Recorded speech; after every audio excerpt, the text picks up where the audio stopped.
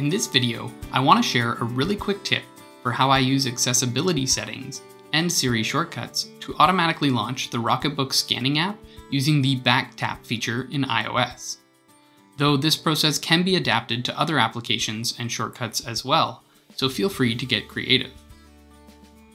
Since the introduction of iOS 14, the iPhone 8 and more recent devices have had the ability to trigger a variety of quick actions in response to double or triple tapping the back of the phone, unlocking similar functionality to what's offered by several Android devices through the use of customizable side buttons. Fortunately, you can configure these tap gestures to run any of the shortcuts that you create within the Siri Shortcuts app. So, to get started, you're going to need 3 applications: Shortcuts, Settings, and whichever app you want to launch. In this case, not surprisingly, if you're familiar with my channel, I've chosen the Rocketbook app so that I can get even quicker access to my digital notes and the Rocketbook scanner. The first thing I'll want to do is jump into Shortcuts. Here you can create a new shortcut that, whenever triggered, will launch the app of your choosing. Simply click on the plus icon in the top right corner. Then select Open Application as the action that you would like to perform. Next, select the app that you want to launch by clicking on the faint blue App text. Following this, you can rename the shortcut by tapping on the faded Open App text at the top of the page. In this case, I'll call it Launch Rocketbook. You can also select the icon next to the title to customize it if you wish. Here, I think a teal rocket would be appropriate.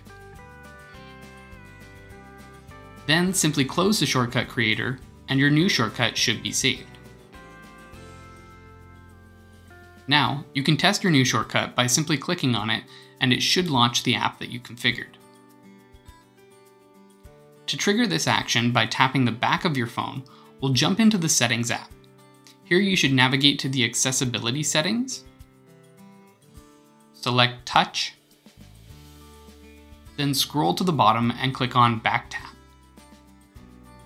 Here you can see that I've already configured my double tap to open the Audible app, so now I'll set up the triple tap.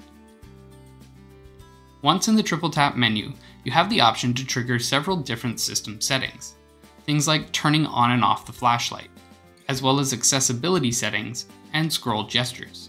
But the ones that we're interested in are the shortcuts, which can be found at the very bottom. Here we'll select the shortcut that we just created and exit the Settings app.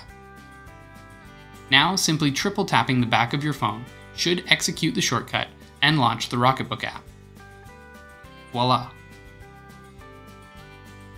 It does take a little bit of practice to form the muscle memory needed to consistently trigger the back tap functionality with a double or triple tap, but within a few minutes of practice, I'm confident that you'll be able to master it. And the best part of this feature is that it even works if you have another application open or if you're on the lock screen. So wherever you are and whatever you're doing, you can launch your favorite go-to app just a little quicker. And that's it. If you've come up with a creative way of using the back tap feature in iOS, or know of another neat productivity hack that you want to share, please let me know using the comments below. Otherwise, if you found this video helpful, please hit the like button, consider subscribing, and I'll see you next time.